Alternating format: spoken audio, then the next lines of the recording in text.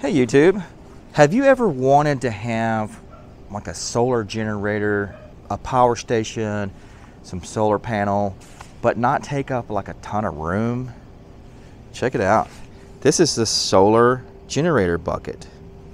What do we have in here? We got a 12 volt heated blanket. We've got a solar power station that we DIY'd in a ammo can. And we got a CIGS flexible solar panel, 75 watt solar panel, coiled up in this bucket. Can you believe this? Check this thing out.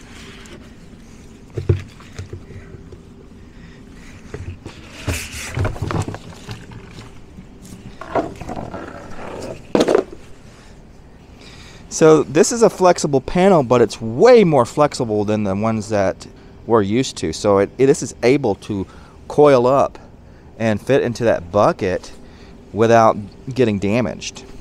And then we have the ammo can solar power station.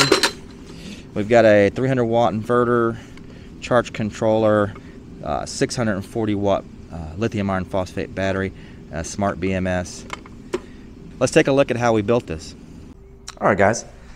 So let's build this power station in the 50 caliber ammo can. So a couple of videos back, I did a battery build, a DIY battery build with these navitas lithium iron phosphate 25 amp hour cells. So there's 8 25 amp hours cells that are seriesed and then paralleled for a 50 amp hour 12 volt battery. And I've since tidied it up a little bit since that video. I taped it up a little bit better, and I put this fiberboard insulator on it, and I stuck the BMS to that, and I added a XT90 connector. That's the battery. We've got an inverter from goolge. This is a really neat little inverter. It's a pure sine wave 300 watt. Oh, look at this guy, it's so small. And look, it's got a XT60 input connector, really neat. It's got USB connectors and a USB-C connector.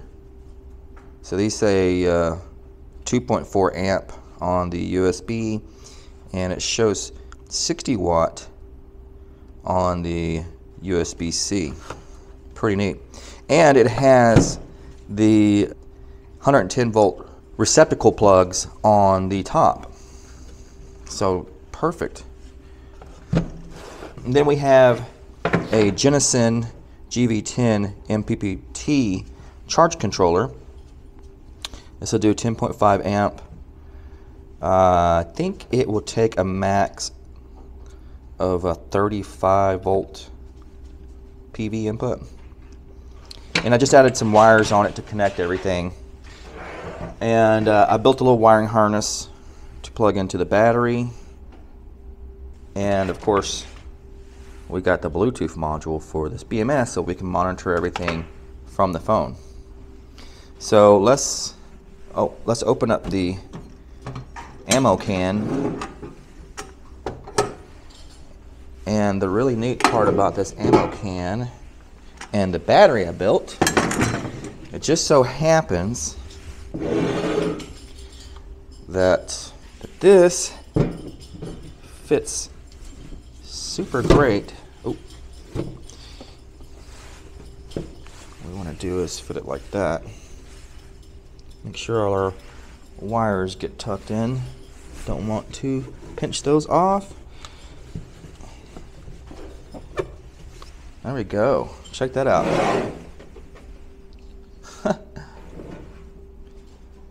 It fits like a glove. Then our inverter will end up on top, like so. And then our charge controller will end up here, like so. You can see I already kind of planned this out before I started shooting a video. I didn't want to stand here for hours scratching my head figuring out how all this stuff's going to fit in. So then there's still space right here for, you know, if you want to throw some cords in there or, you know, some other supplies or something. You know, so we still have room. We actually, I've got another one of these charge controllers. I could put another one on this side and double how many panels we could put on this. But anyways, let's get it wired up. So this wiring harness will connect to the XT90 connector, the main connector of the battery, like so. And then that way we've got a plug that will go to the inverter, and then this plug goes to the charge controller. So let's go ahead and install the charge controller right up against the wall there, I think. Yeah. And I put some Velcro, some industrial strength Velcro on here that we can use.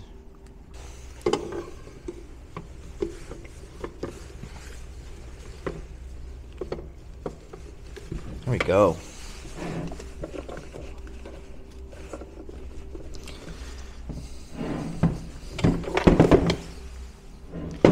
Very solid there. That Velcro will hold that very well. Then that plug is the battery. So there we go.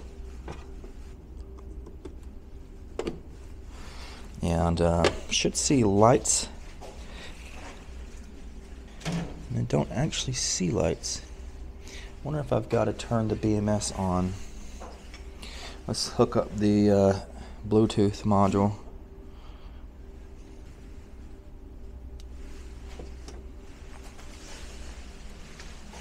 Oh, yeah.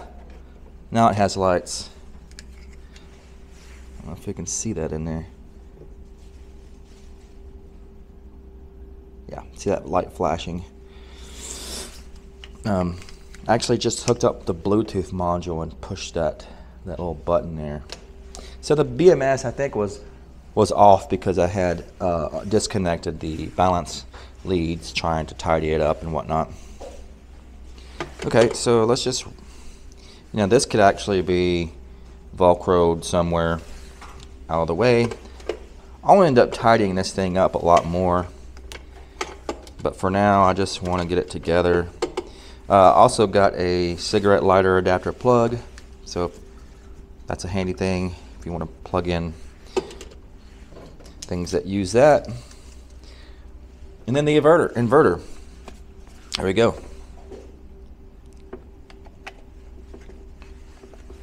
Check that out.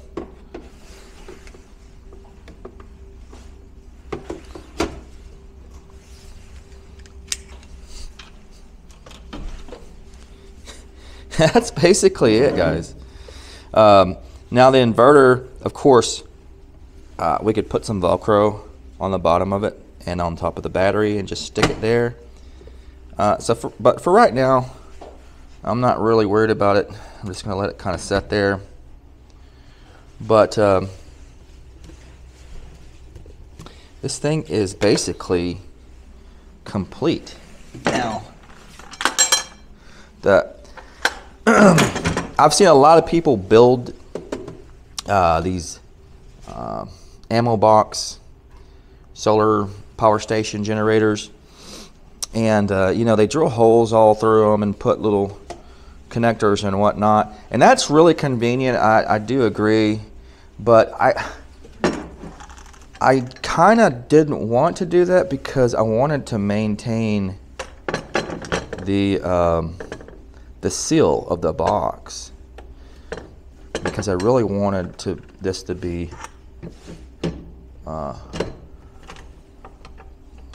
hardened from the environment. Like, you can close this guy up and take it, and you know, if you're out camping or whatever, it's closed up at your campsite, and it's going to be safe from wild animals like we see here. It's going to be safe from the rain. You know, you're not going to have to worry about that. If there was holes all poked in it, I don't think, you know, I think it would be compromised. So let's see if we can pull up the BMS app. And I'm curious actually if I can connect to the BMS through the metal. I really wouldn't need to, because you can't really use it unless it's open. But let's see here what we got. Yeah, I actually can. So it shows 97% state of charge, 97.8 state of charge. The voltage, no power being used at this moment. Let's try to connect something. I'll take the lid off, and I'm going to turn the inverter on. There's a little button, which is handy. That way this inverter doesn't just stay on, draining the battery down. Interestingly, even though it's on, I don't see it really draining anything, but that could be because the shunts, a lot of these shunts on these BMSs can't read real low power draw. Let's plug in a light. Now this is just a, oh no, this is an LED light bulb. It's not incandescent. But let's just see what happens. Turn it on. There we go. Very nice. 18 watts. Now it's a 14 watt bulb. I don't know if you can see. It says it right there, very small print. So the 18 watts would have been the inefficiencies of the inverter. So the inverter's probably like 80% efficient. Let's plug in another light.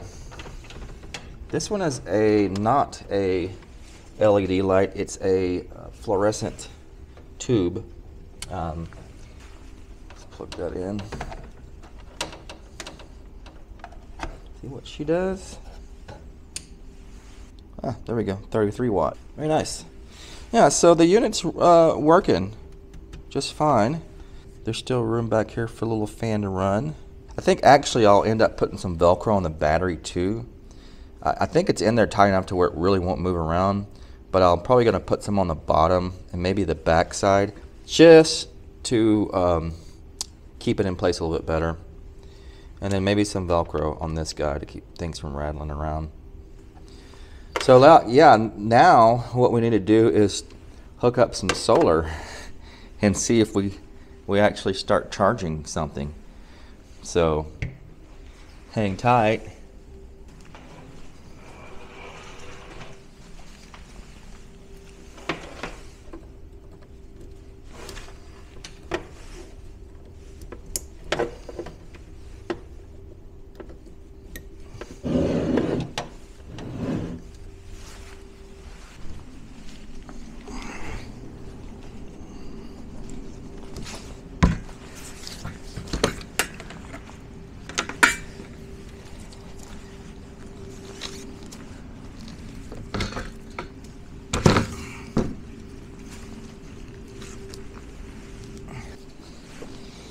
So this claims to be a 130 watt panel.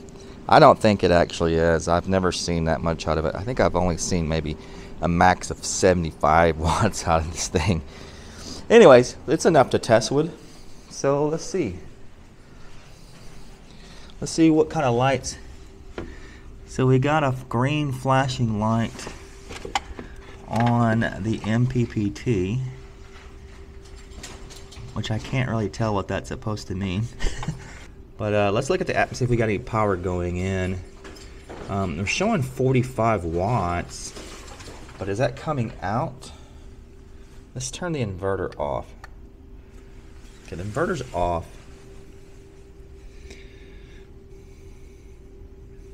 Oh look, yeah, we're showing 72 watts. Now we're showing a 5.5 amps going in. Interesting. So let's turn the inverter back on. And we're showing 2.7 amps going into the battery. So this supposed 130 watt panel, which isn't, is putting like 70 watts in, and it's a really overcast day, so we don't have a whole lot of power. So we have a little bit of current going in. Since Dali updated their little BMS app, it's a little confusing. Like, from this screen I can't really tell if there's power going in or coming out. Like right now it just says 0. Let me turn the thing off here, inverter off.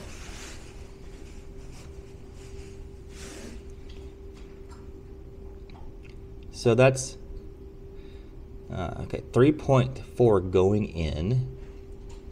Now I'm going to try to see if I can tell a difference, if something gives me any kind of indication of it going in versus coming out. So I'm going to disconnect the solar. So we should go back down to 0.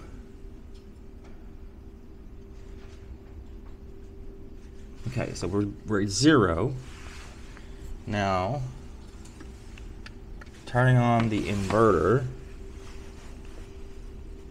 Okay, lights are on. Okay, so yeah, so now we get a negative sign here showing that there's current coming out of the battery. So now we plugged in the solar, so that negative sign should flip. So unplug one of the lights, because maybe we're just producing just enough solar. Yeah, that's the thing. Okay, we were just producing only just enough solar to run the lights and not actually put it into the battery. So now we've got a positive current going into the battery. So that's that screen. I'm gonna go to this screen right here. Okay, so it shows up 22 watts going in, and what I want to do is see if there's any indication of power coming out. So we're at 0, so we're just using enough, we just have enough solar to power the load. So I'm disconnecting the solar.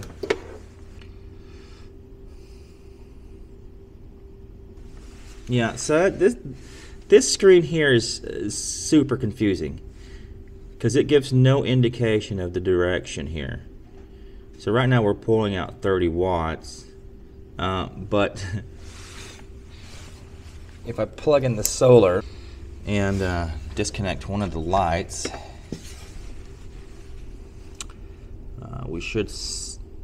there should give us something that tells us that now power is going in, but it doesn't. It doesn't tell us. So there's no negative sign on this. So Dali, you guys need to fix this part of your app. But we can tell here that there's power coming out. So I guess that's okay. Anyways, all right, so that works. Let's try the CIGS solar panel, the flexible guy.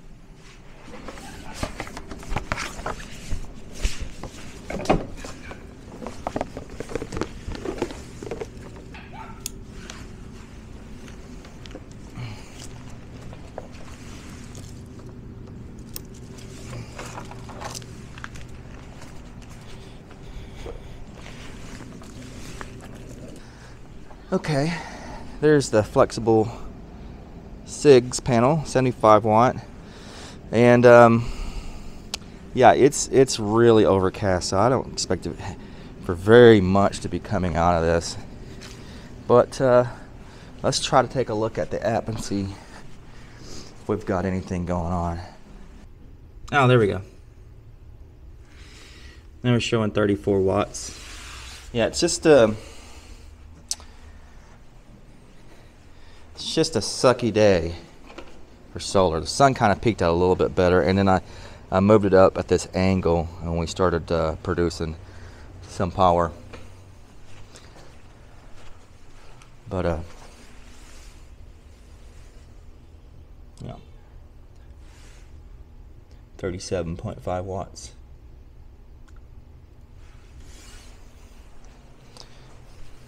I'm curious, now that the sun is poked out a little bit, what does it do when it's flat?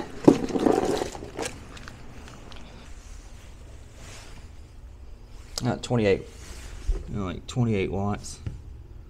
Well, let's pack this thing up, back up into the bucket.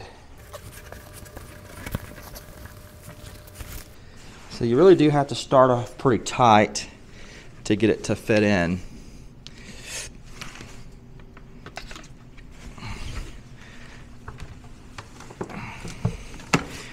And then you can let it kind of expand out. There we go. It's in. We want to make sure the inverter's off. Probably it would be a good idea to unplug it all. There we go. Shut that down in there. Put the lid on.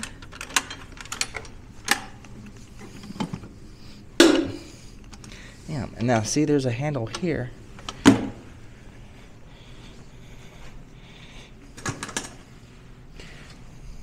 Probably wise to get this out of the way.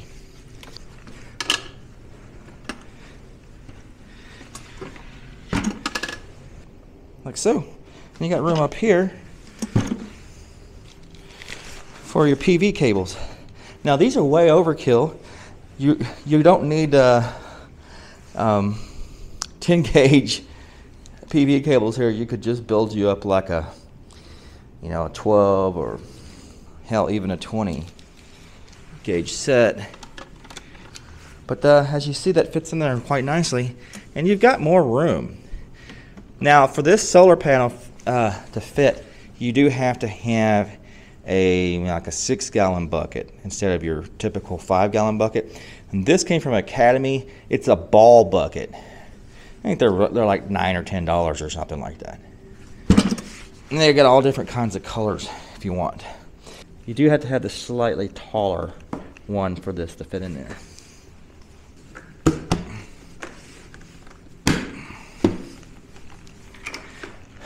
And there you have it.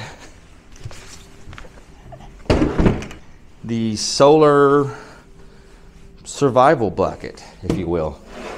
Take it with you camping, throw it in a corner of your garage, and pretty much kind of forget about it until you need it in the event of emergency, a zombie apocalypse, end of the world, all that kind of stuff. Just grab it with your rest of your bug out materials and supplies and get on the road, or just go camping. Or just go out into nature and have some fun, but also have a solar bucket, solar power bucket. I almost forgot, guys. I got this, just got this off Amazon. It's a 12-volt heating blanket, and that's one of the reasons why I did actually put the cigarette adapter in there, cigarette lighter adapter. So can we fit that in there too? I feel like maybe. Oh, look at that. I think we can. Yeah, yes, indeed, we can. Now, there's a heated blanket in there. Let's test that guy, actually. I'm curious to see how warm it gets and also how much power it uses. So let's plug it right in. Here we go. Got a red light indicating it's working, I guess. Okay, so we're pulling 3.8 amps. Oh, so like 48 watts. So that's a 640 watt hour battery. So if we're pulling 48 watts, how long will this battery keep us warm? So 640 divided by 48. Oh look, it should keep us warm for 13.3 hours. Wow, that's plenty of time to get us through a cold night. Now the question is, how warm is this blanket? Oh, I feel it getting fairly warm actually. And it's cold outside. I really want to put something in it. All right, so let's put this copper bus bar in there. It's setting at like roughly 60. It was in my garage, so it's a little warmer than outside. Oh yeah, it's toasty in there.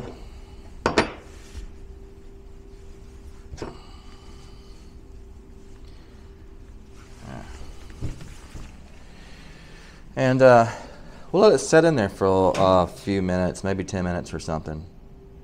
All right, guys, so it's been like, I don't know, 20 minutes probably. I took the dog for a walk. Let's see what we got. So,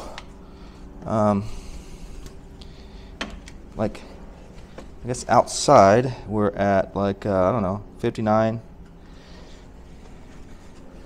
Let's see, 54 on the window there. So in the mid 50s. And let's see, let's just see what the top of the, oh look. We're like 72, 78 on top of the blanket. So this is gonna, oh my. Wow, that is warm, guys. Where's this thing at? There we go. Oh yeah, check this out. What do we got here? 80.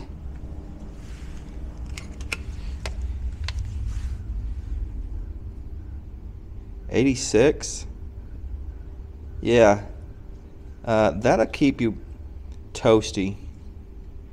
That'll keep you toasty in the cold, guys. Nice. So that's rad, actually. So let's take a look at the BMS app and see what we're doing one more time. Yeah, so we're, let's see, we're still doing 40, well, a little bit lower than what we were at, 48 watts, so now we're doing 43 watts, so we ended up going down a little bit. That's interesting. Wow, and 95% battery left. Interesting, nice. All right, guys, so that was a fun project, and I'm going to enjoy having this thing around in case I want to take it camping or something like that, or have some kind of, you know, outage or an emergency. I've got other solar stuff for that, really. But I'll leave links in the description for everything that I can if you guys want to do something like this.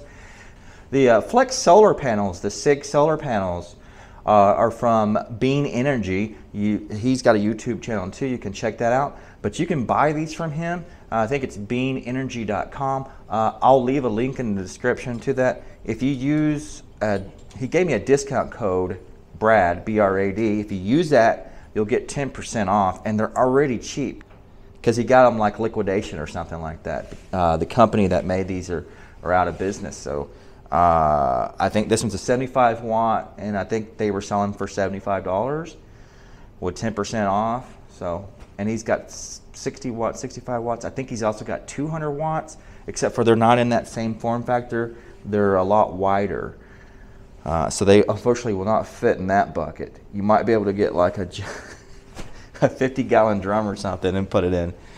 But yeah, the reason why you definitely would want to use those as opposed to other flex panels is the other flex panels like I've got here, yeah, that one's not open, but these like the SunPower flexible panels, they're really not that flexible. They will not bend to that kind of radius without, you know, screwing up, without breaking really. Whereas these CIGS panels will, because they are a thin film, and I think it's like, this is like a stainless steel backing. The other thing too is when you put this in your bucket, make sure these cells are facing out like I've got it, because I think that will eliminate the possibility of delamination. The company that originally made these, Solo Power, so they still have a website up, solopower.com. I don't know how long it will be up, but they do still have one. And I gotta admit, I did not, this is not an original idea. I saw this idea on their website. So they had a solar, they called it a solo bucket, and they did the same thing. And I was like, oh, that's pretty genius actually. So there's a lot of people, I know there's a lot of people out there that would like to have like a solar generator or backup or something like that, but you don't want you don't want these stacked up in your garage or something like that. So being in a little bucket right there, so much more convenient. But anyways, I'll put all the links into the description. I'll catch you guys in the next video.